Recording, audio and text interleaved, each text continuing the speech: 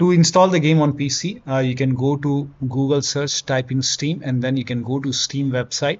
On this website, at the top right here, you will see install Steam. So click on it, and then you can install Steam. Run this exe file. Once Steam is installed, now you can launch Steam. Log in, you can create an account, you can log in with an account, and once logged in the search box, you can type in the name of the game over here and then click on the game, which says free. So here you can see the game is free. So click on play game over here. Now click on accept over here.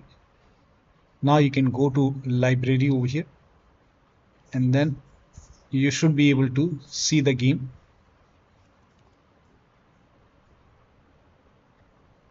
So over here, in my case, the game is already installed. So you should be able to install the game from here. And once the game is installed, you should be able to launch the game. So this is how you can download, install, and play this game on your Windows computer. So that'll be all. Thank you so much for your time, and please like this video and subscribe to my channel.